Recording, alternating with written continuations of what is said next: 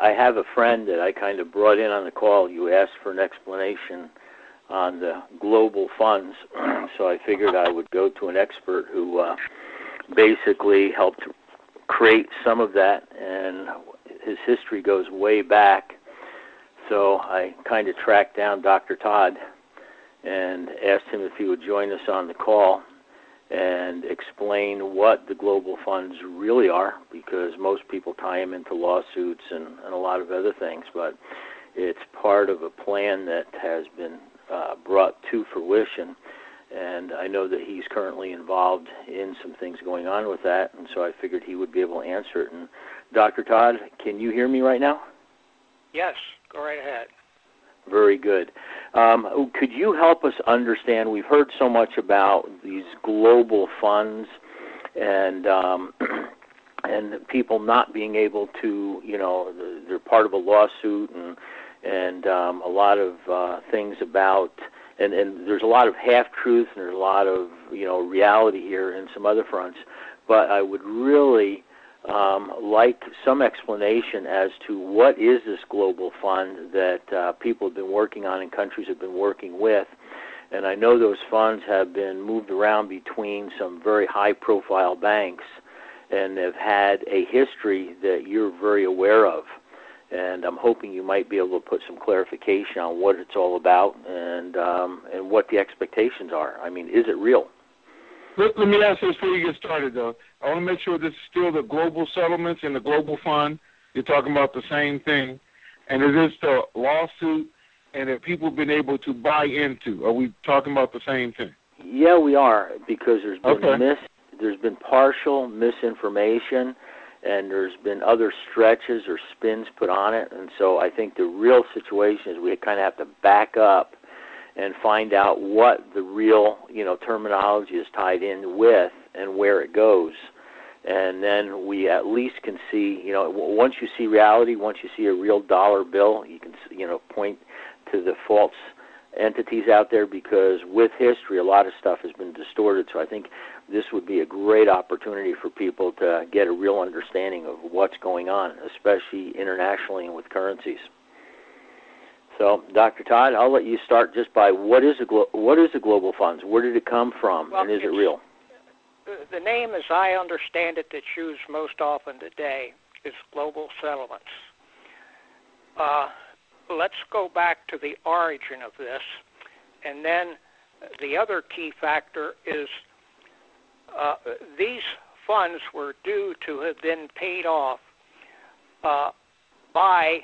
completely paid off by 2008, according to a Treasury treaty that was set in for 50 years in 1958.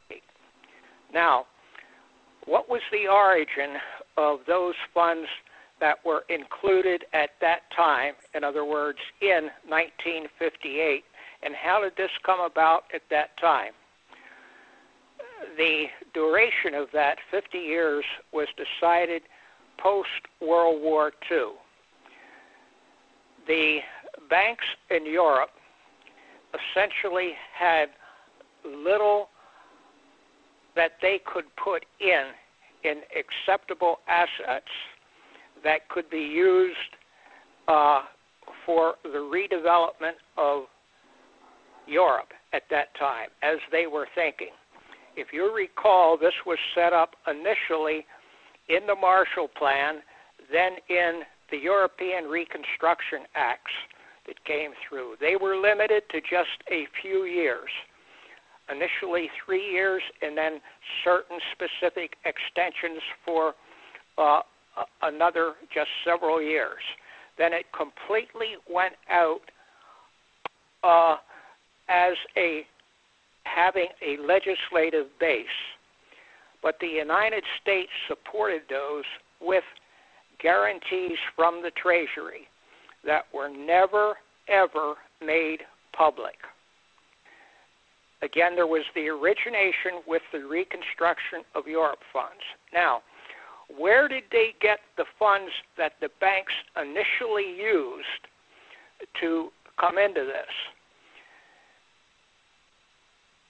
The Marshall Plan itself was not developed in any way, shape, or form to take care of the Far East and the tremendous reconstruction that had to take place there.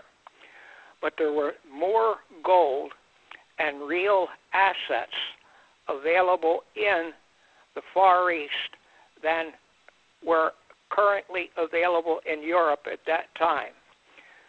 So General MacArthur had the complete control of Reconstruction and virtually everything else immediately after the war and during the Korean War in the Far East. That authority wasn't relinquished until he was fired by President Truman in 1951. And that came so suddenly that his successor, General Ridgway, took over as the U.S. and UN Supreme Headquarters for the Far East in Tokyo. General MacArthur's Chief of Staff, General Whitney, at that time also a full general, not a five-star, but he ranked General Ridgway just slightly on what is known in the service as date of rank.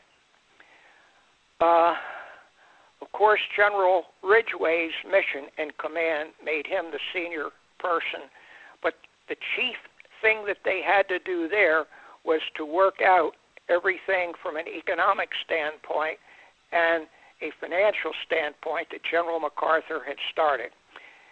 And General Whitney was given complete control of that, reporting back to General Bradley, who was at that time Chief of Staff, and to the President. By Treasury Treaty, we further guaranteed much of the bank operations of the top banks in Europe at that time. The person that was in control of all of this and remains in control of all of it today is Queen Elizabeth. I think that very soon she will be divesting herself of that, and this will come about. How did that occur, that Queen Elizabeth got control of this? These funds were so important and meaningful internationally and would be for a number of years. They wanted a person with real longevity to have it. And initially they went to the Vatican, and the Vatican fortuitously turned it down. And when they took a second look at it, they wanted somebody who was going to have the longevity. And they felt that Queen Elizabeth and the status of Great Britain, both long-term prior to that and even then, having been saved, their treasury was down, but they felt as though that they could trust the long-term longevity of the monarchy. Therefore, her father, Queen Elizabeth's father, set up as they called it, a sacred oath that she would take this on and see it through for the 50-year period. 50 years was selected because they did not feel that the reconstruction could be done in less time than that. And we all know that it occurred very well, both in Japan, both in Europe. In roughly 20 years, they were back with a lot that had been done. So that speaks well of the people in the worst-hit areas of Europe and primarily Japan. Now,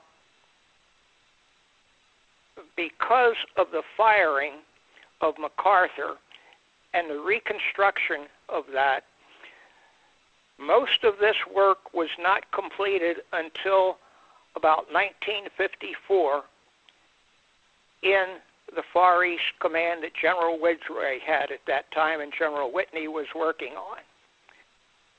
The funds base there at that time does not sound like a great deal in the world today, but all of you are aware of what they call private placements now. The nomenclature of these things since World War II has taken on a number of names, as has the global settlements over those period of time. But they were looking at something in at times just above and at times just below $100 billion. And of that, the U.S. had guaranteed something in the neighborhood of somewhat in excess of $20 billion. But the value of gold and where it was in getting those things together and signed over in transactions over the 50 years brought this into the to several trillions of dollars. And as I said, that should have been paid out in full prior to 2008, which was the 50th anniversary of the 1958. It took until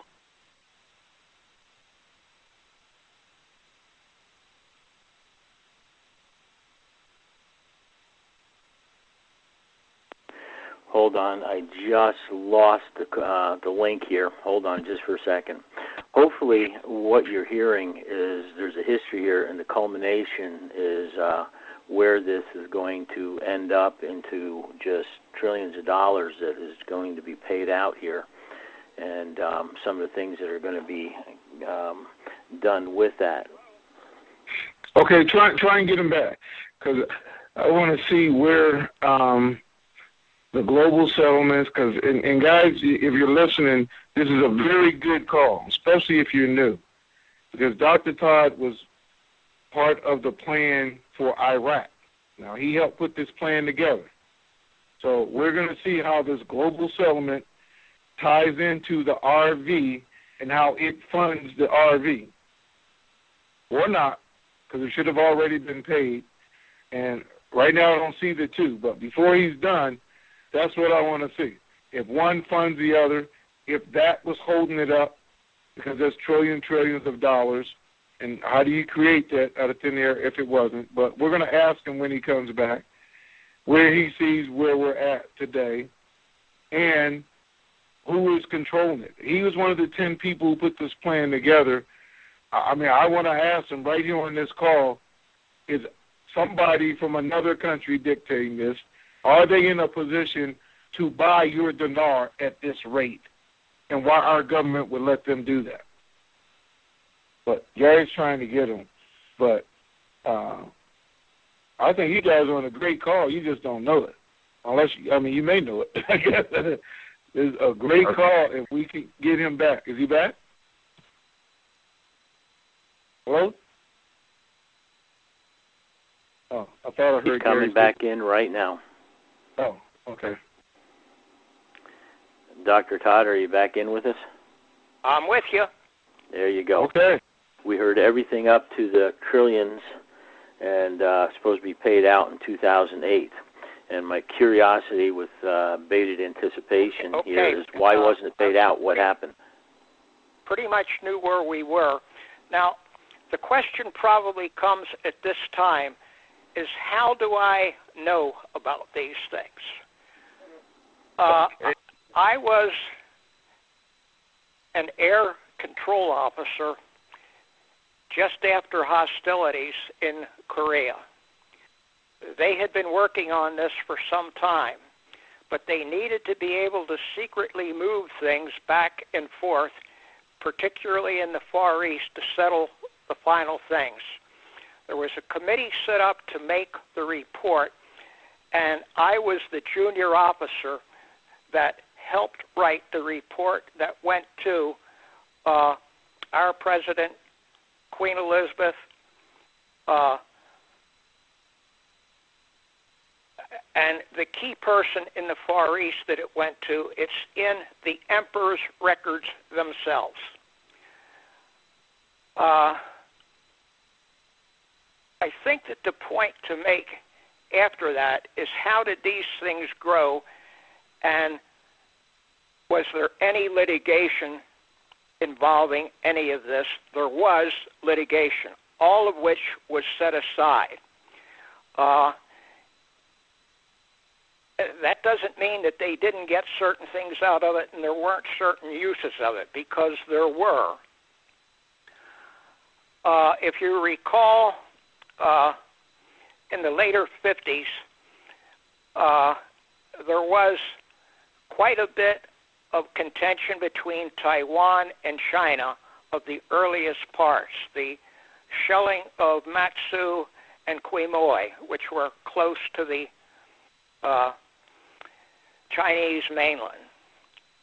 Now, this was settled out, and some of those funds, it was deemed necessary because China hadn't initially had any of those funds, and things had settled down over there comparatively with the definite communist takeover of mainland China and the things under Chiang Kai-shek being on Taiwan.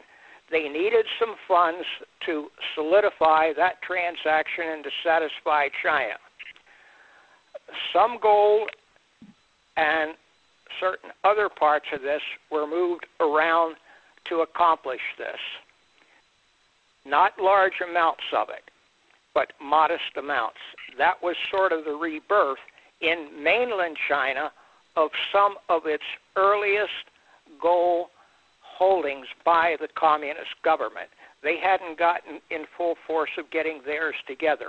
That's also how they come into this today, as the things were involved.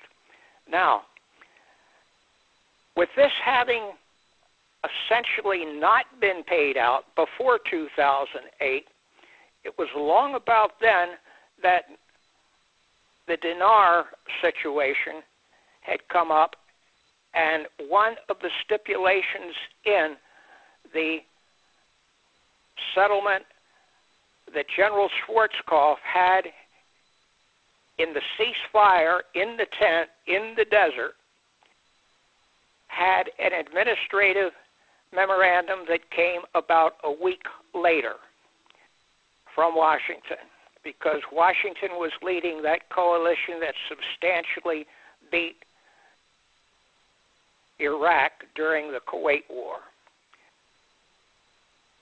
In that administrative memorandum, it showed that in order for Iraq to regain sovereignty, it had to have in place a new currency, a new dinar. And essentially that was supposed to be, it was in writing, in the administrative memorandum, it was supposed to be before Iraq could take full sovereignty. There could have been no time frame placed on that. This administration, the present one, apparently changed that, because we all know that sovereignty went to them, roughly speaking, a year ago. Yeah, wait a minute. Let me interrupt you for 1 second real quick. Because you said that was during the Kuwait-Iraq war that agreement came. The Iraq war came years later, though. No. And that's when Iraq attacked Kuwait. I think it was in Storm. 1990. Yep, Desert Storm or Desert Shield, yeah. I've forgotten the code name for it. I think it was Desert Storm. Mm-hmm. But and from that time on, the U.S. and the Allied forces that were there were given clear control of the skies. And that is part of what led to the the Iraq War itself, not the Kuwait-Iraq War. Okay, yeah, I wanted you to separate the two because it's okay. Yes, but this went back to them regaining sovereignty. Went back to the first of the Iraqi wars, and that was the Kuwait, kicking them out of Kuwait is what it amounted to. So at that time, rather than go ahead and make the payments that should have been coming, I would have said at least from 2004, when this was set, when all of these things were set up in 1954, but they extended that time to 2008 based on 50 years after the U.S. Treasury Treaty. So that's what gave the origin, in that 50 years was a building of the banks in primarily the Far East. Now, primarily in Europe. Then the active bank in the Far East that was handling that was Mitsubishi Bank. That is where part of the funds that still have to be paid out now as what are designated as the global settlements. Part of it's there, and the rest of it is controlled in London by the Royal Bank of Scotland, because that's the Queen had initially said it earlier on in Barclays, but about 5 years ago, she moved that responsibility to the Royal Bank of Scotland. Now, most of the key banks in Europe will be taking care of their part of the settlement, but the Queen has not yet designated, but in all probability it will move through the Royal Bank of Scotland, because that's the bank that she controls. And the Bank of England, being the central bank of the UK, does not want to do it. They want a key commercial bank in the UK to do it. So that's where these things are going to come out from. The important thing, as far as I'm concerned, and this is a rather let me go back just a minute. Every one of the presidents, this wasn't fully done until Ike was president, after he had taken over from Harry Truman. That's when it was signed and most of the things went through. He came in, Ike came in 53 after the election of 52. Now, all of the presidents since then have been aware of this and have let it remain essentially where it was. But when Bush 1 went to China as the ambassador, there were some arrangements made to have them having a greater participation, and that's followed through until the present time. Now, there are both public sector groups, governments and such, that will be paid out, and there are private sector groups that will be paid out, because that's where the original gold and other assets came from, not just governments, but private sector also. Some of that private sector was in the Far East, and some of it was in Europe, and some was in the U.S. So, but it was guaranteed up to, as I said, about $20 billion, a bit over that, by the U.S. So the U.S. will be getting one of the larger amounts out of those global settlements. Now, they've had some other names, the Patriot Package, I think it was, or some Prosperity name similar to that, and there were some others used in Europe that related in name to the European construction. But all of it was aggregated, and the person who took the responsibility for it was the Queen. All of this has been kept quiet.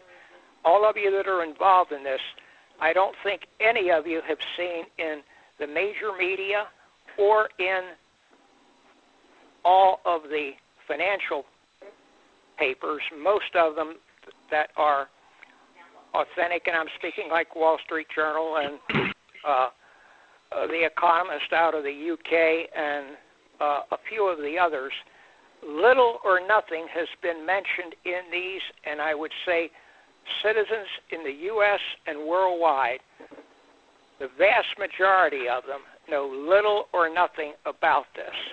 Yep. But that's the way that it came up, and most of the legal suits that came up have been knocked down or held until the World Court, The Hague, makes determinations, if necessary, later as they are paid out. Okay, let me ask you this, then, because we're right there, and I'm going to ask you two other things. People can literally buy into that lawsuit. People who had nothing to do with it, weren't even around 50 years ago, can put their money in and get a portion of that lawsuit. I can't tell you how it's going to come out. Yeah. No, Tony, what there is, and let me I don't jump think in there here. are no major lawsuits that are considered active who haven't been laid aside to be adjudicated at a later time, if in fact they aren't dismissed entirely. And the thinking is that the vast majority of them will be dismissed simply because the aggregate funds is built to the extent that they feel as though everybody's going to be satisfied. Yeah. And I think what Tony's referring to, Dr. Todd, is that there are some people who have made claims that they invested in helping some of those private groups that put money in years ago be able to clarify their ownership, and they were supposed to be benefactors of some of those private groups when you referred to where did some of the assets come from. And those private groups. Let's look at some specifics that I'm aware of. Yes, there have been actions like that. One of the biggest ones, and this involved Major Bank, and it involved the misidentification and on the part of the bank, the turning down of claims. And this was UBS who handled a lot of the gold that moved out of the Far East through their bank. And they have disavowed most of this.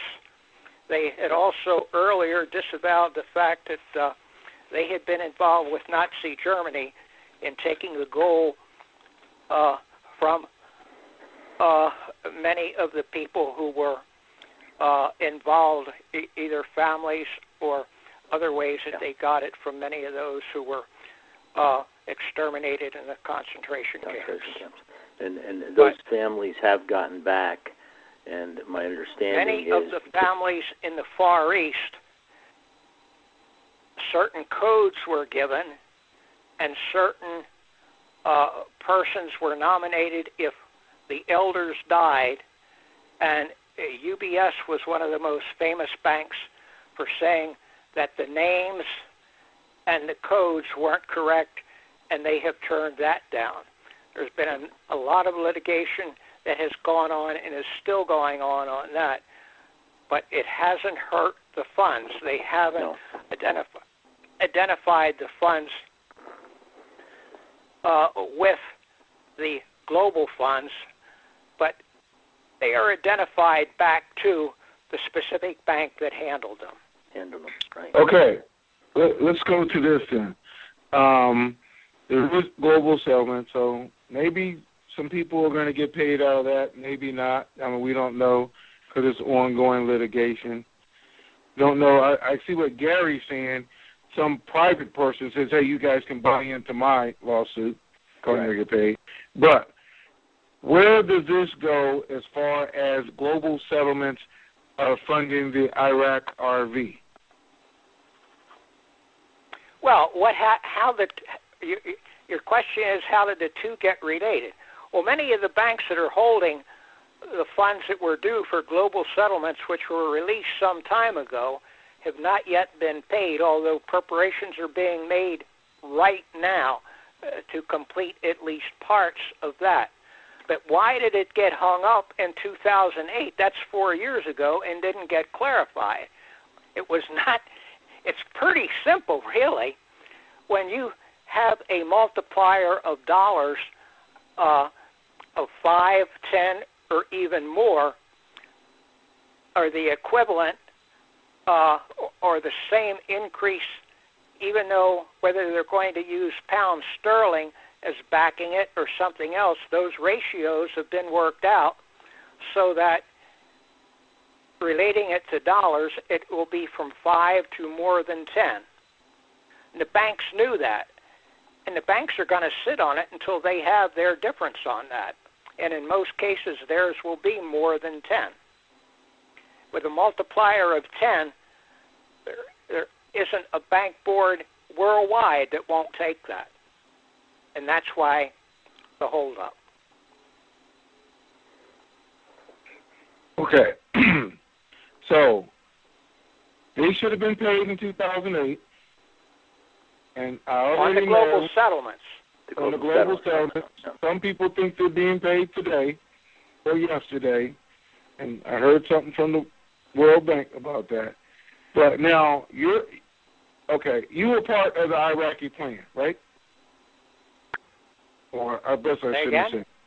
I shouldn't say. You were involved with Iraq as an economist and helping an understanding of the asset base there and everything else back in the it's ironic. 80s.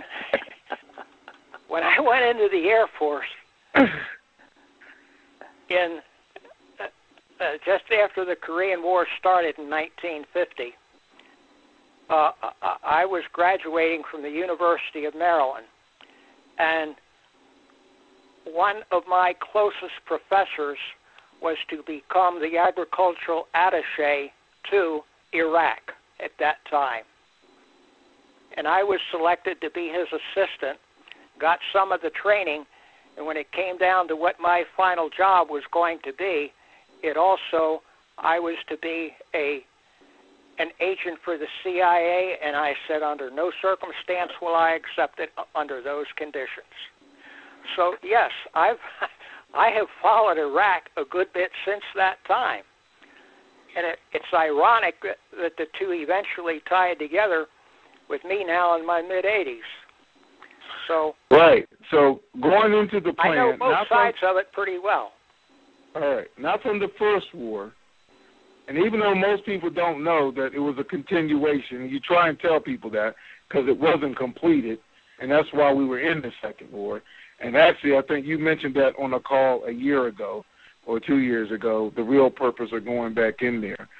But when the reevaluation was put in place, when the thing to go in and redo the currency, did it have anything to do with the global settlements at that time? No. They were completely separate. The only reason for them being together was that the banks insisted that they get their money out of it through the markup.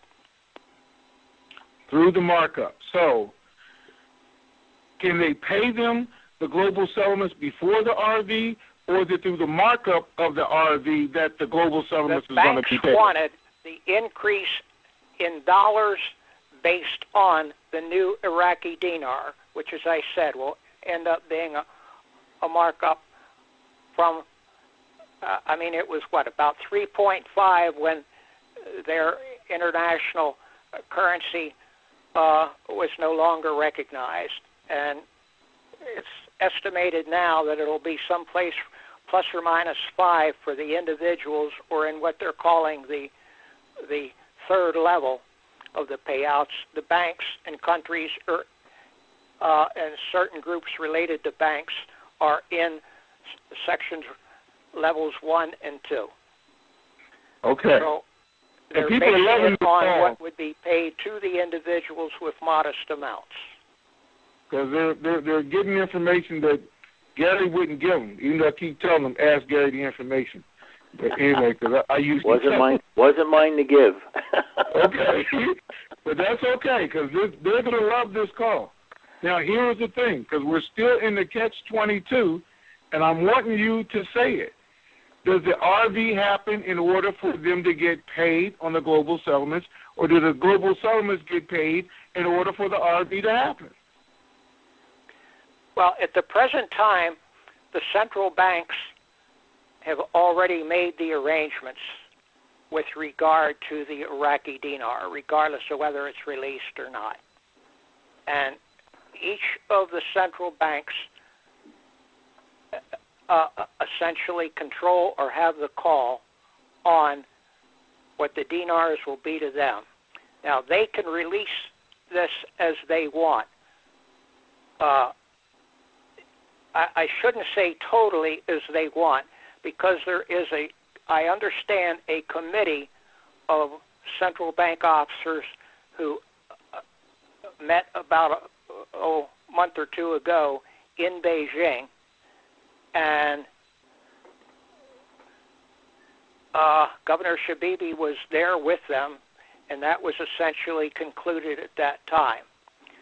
So it seems to me that the central banks could allow a commercial bank in their country to handle what was there, the way they want it to be done. Now, where the global settlements are coming out, the banks that are going to be paying that out are apparently satisfied with the recovery rates, or whatever you want to call it, that those banks have. In other words, they have their markup as they are paying out the global settlements.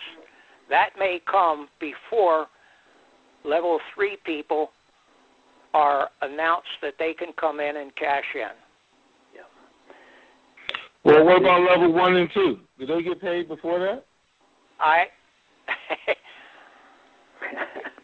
You've heard of many, many years, if you've been in the equivalent of what they now call private placements, you know what blocked accounts are. Yep. Nothing in the international portfolios, either with the ICC that I am aware of, or Basel I, II, that have been approved, and Basel III that's sort of hanging fire, nothing says that blocked accounts have to be in currencies that are complete at that time for international trade. It's whatever the traders will accept, and the banks working with the traders. Yep. So it's my understanding that in most cases it has gone into private placements and is being allowed by the traders. Yep. Now, what has come out, I certainly don't know. And it is being held there, Tony. And the other key that we have to clarify, and Dr. Todd, I think the other thing he's driving at is there was a point where they were the global funds and the IQD were basically moving forward. They're totally separate transactions, and they really weren't. They were impacting each other, but they weren't connected in any way. And then there was a point where there was discussion, and the banks, in their desire to be able to pay out, needing more reserves, were at a point where they were discussing using the money put into the banks for the disbursement to the prosperity or global funds. They were going to take and pay them out in tranches and use a portion of that to pay out the dinar. And then, of course, my understanding was that plan was then aborted at one point. Is that not correct? Pretty much. I don't know. So. We don't even know what you said. Oh, no. I'm just joking. No, he does. As you said, no. Pretty much. So, in other words, they were connected at one point, so one had to be paid out when people were saying, hey, this one has to go first for the other one to go. They were merged together, but so much time has moved forward that the banks, I do not think, are going to need those packets to pay out the dinar. They've got that worked out on a separate program. So I don't see them as being connected at this point, or I should say I don't see them any longer being connected to each other. Wait, the banks have been satisfied, as well, to make a long story short. Sure. Otherwise, they right. wouldn't have done it. Yep. Okay. So the bank is already, all right, they're happy. Now, they've been trading the dinar at the bank for how long now? I was going to say April or May, but I wanted you to say what you heard. I would say plus or minus a year. A year. Last year when we heard that the back screens and that they were trading at the bank, and this is when all this was being accomplished, and they were being satisfied, and they were making the money that they needed to make as far as the global settlements was concerned? Is that what was going on, or making a difference? Largely, that would be my guesstimate. Okay. And I say that just that way. I would guess that's the way it was. I have no verification of that. Right. All right. Well, let's go to something that people do want to hear. I mean, that's good. What role the global settlement played, or do they have to get paid, or is it actually paying the RV? Because I think the RV and the value above and beyond is actually paying the global settlements, if I understood you correctly, that agreement and that they're getting. So it's actually the RV is paying that. But since you're part of the plan, and we've had it before, the plan was to take the RV back to the what level again? The $3.50 or the $5, or what level was the plan for? I'd say plus or minus 5 to something over 10.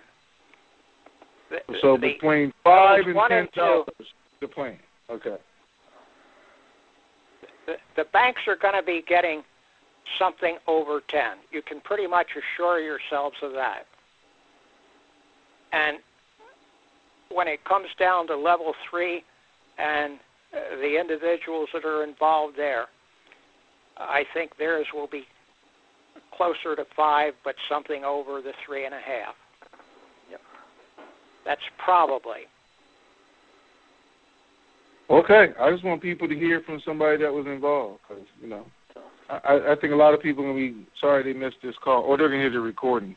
Well, I think the it was, key thing is to understand that a central bank and the big money people that allow, I shouldn't say allow, but allow. That's a good word for this. How does the U.S. get away with printing all the money that it has printed, and it's just printed? Nobody has added to our gold reserve in Fort Knox or elsewhere substantially, and certainly it hasn't backed that other currency. So, did you say how do they get away with just where doing we that? are today. That's all. Okay. Well, what he's saying is there's an accountability that comes in place at some point, and it's going to be very interesting. Dr. Todd, I really want to thank you. Hey, Gary, what? no, wait, I got one more big question for him first. Now, hold on. Okay, because I'm putting him on the spot, and he's doing good so far. Hold on. Okay, because this is what everybody wants to know, because you definitely gave him a rate to look for, and you were part of the plan. And if that doesn't calm them down, I don't know what will. I'm not putting you actually on the spot, so you don't have to say this morning. But does this seem like a feasible time for this to happen? I'm going to put it that way, so you can say what you want to say. I would say very much there's, as I see it, the highest likelihood that most of this will come out yet this month. Remember, the real blow-up in 2008, there were a lot of things prior to October of 2008. But I think before the anniversary of that, which essentially means yet this month, it will take place, or there may be something that does come out in financial documents and other things that pushes it along. I can't tell you for certain. Okay. But it would appear to me, and I have reason to believe, that some of the global settlements are going to take place within less than 10 days. Some of them may have already occurred this month. And when this becomes even somewhat known, I think that it will force the other things to move with some greater speed than they have in the past year. Okay, Does that well, wait a seem minute. reasonable as a statement on that, Gary? It does, but let me clarify. Let me ask you, though, because if the global settlements payments, even the last of them, was going to take place in 10 days, should the RV be before that or after that? Well, essentially, I'm not certain that the RV hasn't taken place. Unofficially. Well, I should say level 3. I shouldn't say that because we've been hearing about 1 and 2 for some time. So do you think level 3 would take place before that or after? I think that there's a high probability that it will be announced before the end of this month. Okay. And I can't see how it can hold past the middle of October at the latest. Yep. Okay, I didn't want to hear that part. I like the this month part. But anyway. There are just too many other things that are going on right now in Europe with the euro and with the banks there, with China, and getting the stability that is needed. I think that a lot's going to happen within 60 days, a lot of it within 30. Okay. Gary, are you saying something? No, somebody just walked in behind me, and I was trying to get him to close the door from all the noise with the dog behind me. Dr. Todd, I really appreciate you taking the time and the effort to share and clarify some things. There's a lot of history here, and I appreciate you just sharing some of that. There is no question about it. I just wish that that this administration was aware of all this history. They may be, but if they are, it doesn't seem to me like they're acting appropriately, but we'll find out one of these days. Thank you all. I'm going to bow out at this time, let you all finish up. Okay. All right, thank you. I want to say thank you. We appreciate having you. Okay, right. Take care, sir.